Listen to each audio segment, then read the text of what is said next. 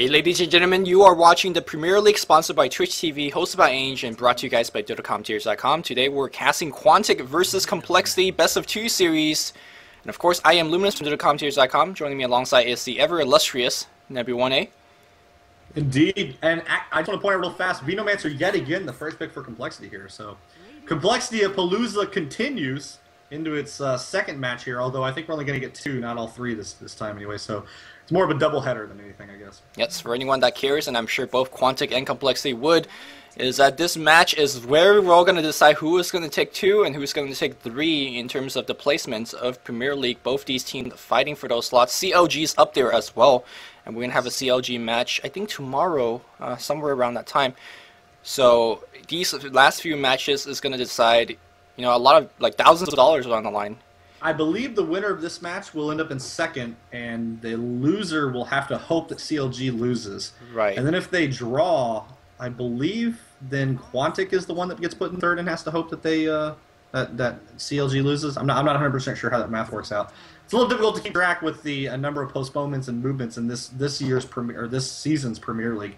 Hopefully, with the in ensuing seasons, we won't have to quite worry about this quite as much. Yep. Obviously, we had a little bit of a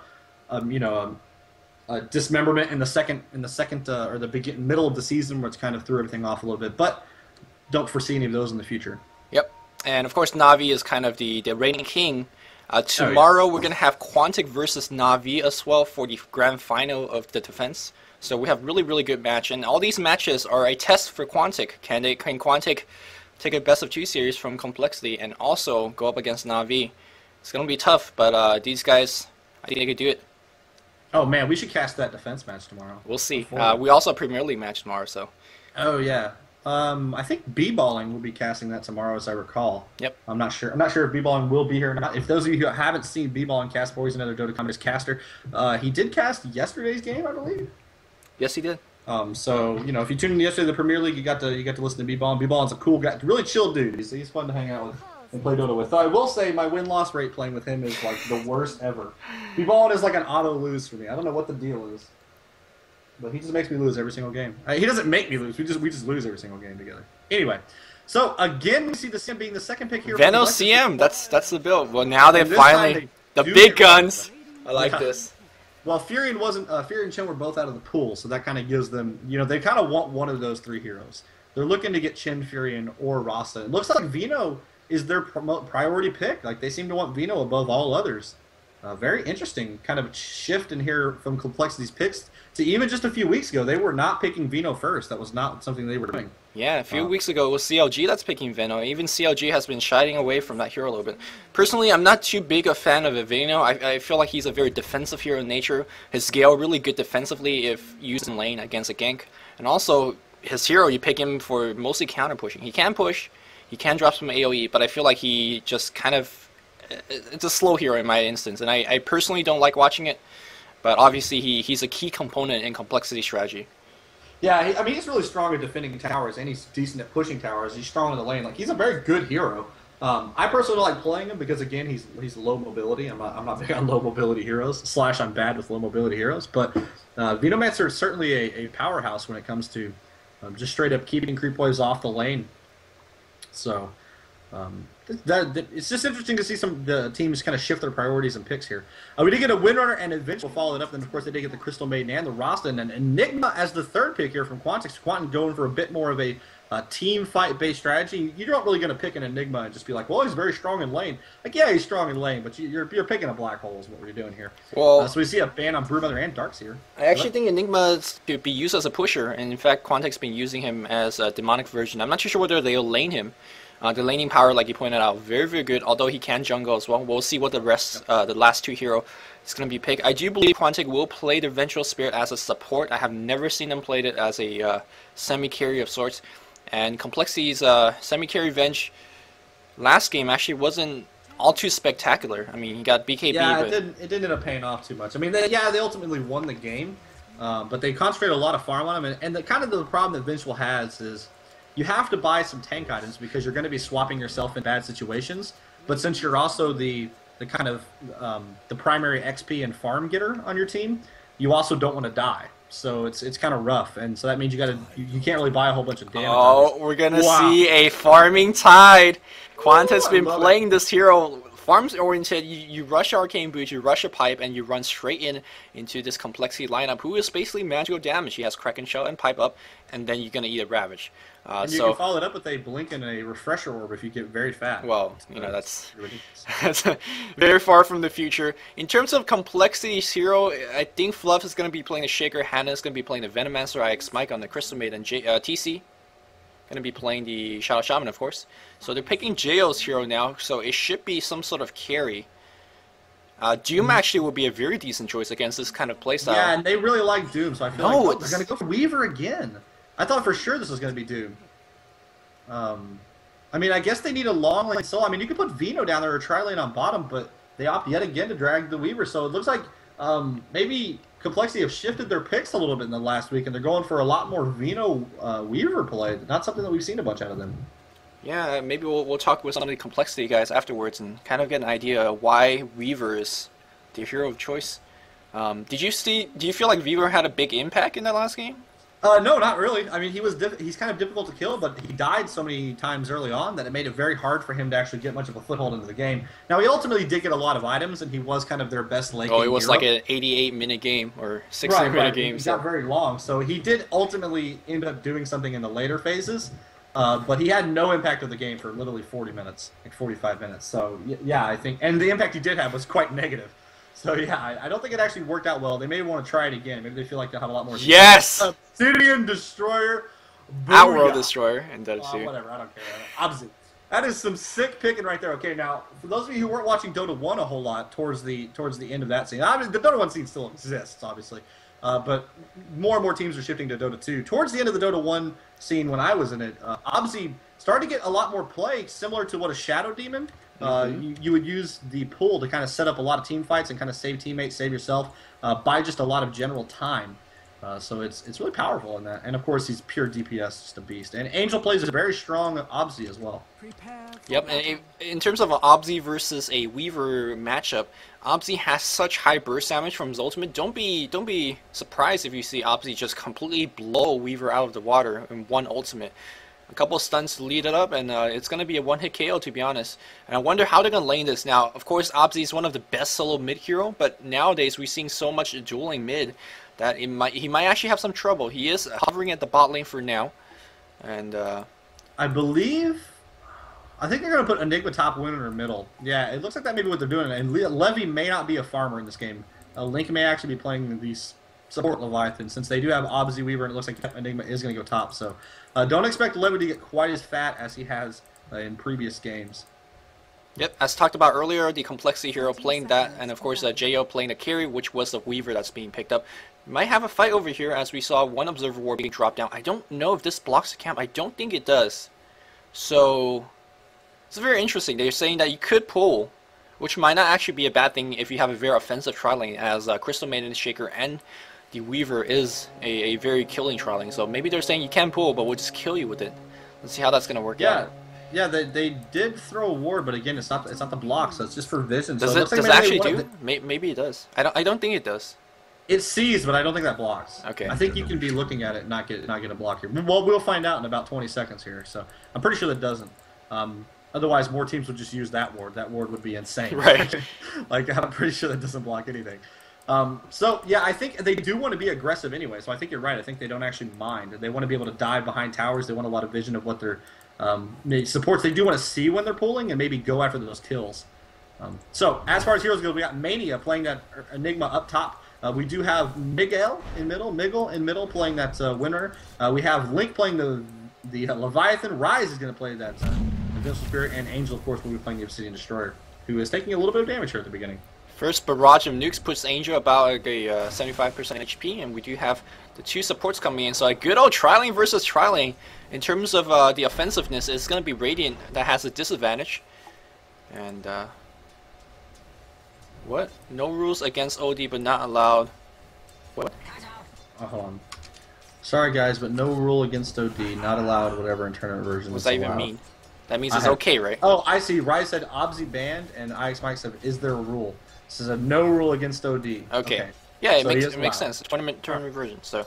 Right. They introduced him. I mean, it's not like like I said about Dota 2. What I really like about it is it's very easy to just add a hero in who has existed before into the metagame, because you don't really have to worry about, oh, this hero's going to be broken and balanced. It's like, no, they already balanced Obsidian a long time ago, or as best they could. Obviously, it's very difficult to balance heroes. Yeah, hopefully we don't have any bug or exploitation of anything of that sort. But I don't think Quantic is a team that would do anything of that sort. So we should be good.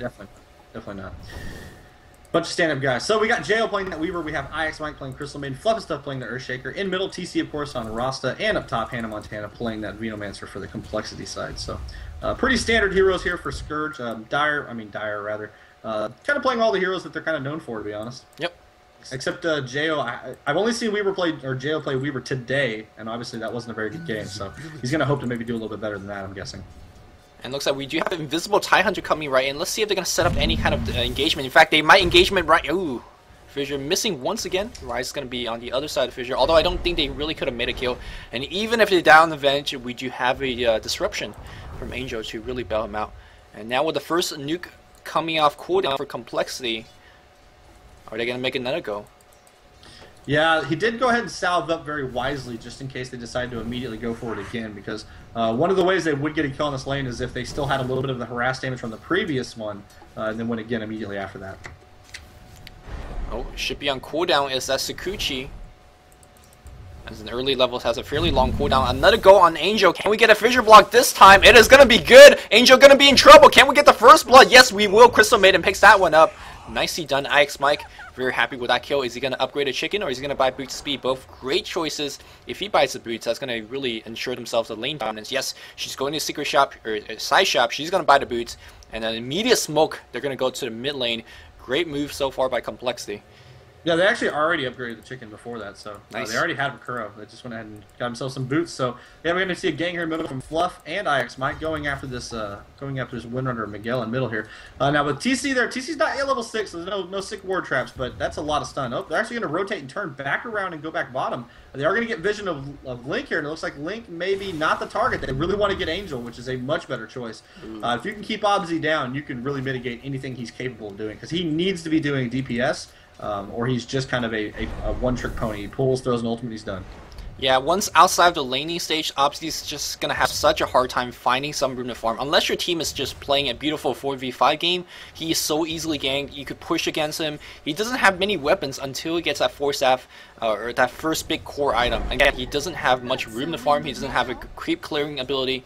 So laning is kind of where he gets most of his initial farm. And if you shut him down here, it's going to be really, really good advantage for Complexity.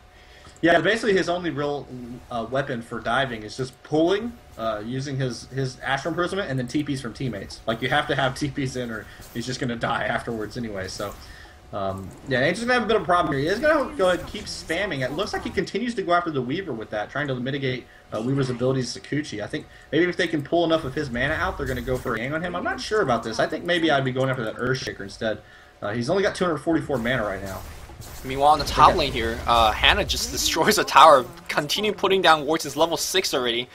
And it looks like they might make another go here against Quantic. Yeah, I don't think pulling a lot of ints away from JL is going to matter too much. Sakuchi's such a low casting mana point that he doesn't really care. As long as he has one Sakuchi, that's enough for him. Yeah, and he can't actually pull enough mana out right now. It's only level 2, so each time he does it, he's only pulling 4 intel. So maximum he can get 3 on there, which is only going to be 12, which just is not going to be enough. Whereas on Earthshaker can theoretically throw 2 Fissures down in one battle, and if you can remove him from being able to do that, that would be pretty big. Yep. Up top, though, Enigma does die to Venomancer, so Hannah Montana not only gets the kill, but gets the tower as well. So a lot of early things go in the way of Complexity right now, as they got that kill on bottom, and now the tower. Yeah, unfortunately for Mania, he's using the Soul Ring for the mana regeneration. That also means that he's losing big chunks of HP anytime he casts it. Are we going to see a go Fissure? It misses once again. These Fissures, not exactly the best ones, but should be okay, as they're still doing a good job in terms of keeping Angel from farming. Let's see how he's actually doing in terms of CS. 24/7, so never mind. Still very healthy CS leading. Okay. Actually out-farming JO. Yeah, just barely, but he's a little bit behind TC and Hannah, and obviously Winner is doing fine. Up top, Mania, though, only getting 19 CS, so not actually getting a whole lot of farm in that solo lane up top. Venomancer, Hannah Montana doing a very nice job right now. Actually, the second tower might be in trouble. And it's not like the teammates of Quantic could actually leave the lane. If Windrunner leaves the lane to help bot or top, the mid tower gets immediately pushed down. And if any of the supports leaving bot lane, well, then it's going to be a 3v2 situation. So in either case, Complexity winning all 3 lanes slowly but surely, and it really forces Quantic to make something happen. And again, they can't really leave their lanes. Yeah, they got to start making moves. And I don't know that any move they're going to make is going to be very productive right now. Looks like Winner is going to go ahead and rotate up top. That's going to be the move of choice as he power shot it to push the creep past the tower in middle to give him just enough time to go up top for Hannah. Is going to hit a shackle here, and I believe they will get this kill. Mania taking a bunch of damage, though. I think he might actually die for this. I think they will get the kill, but I think Mania may... Oh, just barely. Oh, no. Yeah, I think Hannah made a little mistake. His wards were not focused on Mania. They kind of were just targeting whatever they wanted to target. And because of that, that was the short points of damage they missed to get that kill. Fissure not really hitting, and we do have a teleportation coming in from TC. He is invisible. We'll have wards and maybe 1 spell. Are they going to make a big dive? We'll see. Yeah, he's got just wards and a spell that isn't Aether Shock yet. He's regaining mana relatively quickly with that Brilliance Aura. They do have Brilliance Aura level 2, and they've got the Ring of Basilius, so he now has both of those, but no disable, or no wards and a bunch of other casts. That's kind of his option here. I say they just kind of push past the tower and just drop off a ward, and that's going to be a free tower. Yeah, maybe they want a little bit more right behind him. Kind of where Levy is right now. Throw a ward right back there. Man, if it's going to be ugly. We'll see. They're actually going to make an initiation. Here comes Fluff. He's going to get a fissure. That is going to hit on a Link, I guess. Traps Link. Immediate teleportation comes in, but the war trap going to deter anyone coming in. That is the Windrunner traps right now. Destroy 1 war. Going to be fine. I think Quantic's okay. They really dodged the most dangerous portion of that engagement. And that's yeah, going to be wasted. They ended up making an invisible Rasta, just not accomplish anything. He even wasted his ultimate. Now, through all of this, Hannah did get a little bit of farm up top, so it's not completely lost for Complexity. And actually, they may catch Jail here. We're going to see a stun. Oh, he's not level 6 yet. He's going to be able to survive. I think probably no Ravage yet. Nope, no Ravage. They are going to go ahead and come around the backside on it. They're going to get Jail. So never mind. That was a huge play for Quantic. Not only did they defend their tower, but they ended up getting the Weaver. So big time there. Yeah, I wonder if gonna swing into a push, or then say, okay, here, Angel, here's some farming room. Angel gonna buy treads right now. We'll see. Yep, I think he tried to. There you go. He failed the first time, but he succeeded the second. I don't know if they can actually push this because those heroes are coming back. There's a Crystal Maiden. Venomancer is still top. Rasta doesn't have any wards, so the middle tower's not needing pressure. I think they're just going to go ahead and rotate back. Yep, Winner's going to go ahead and go back middle. Yep.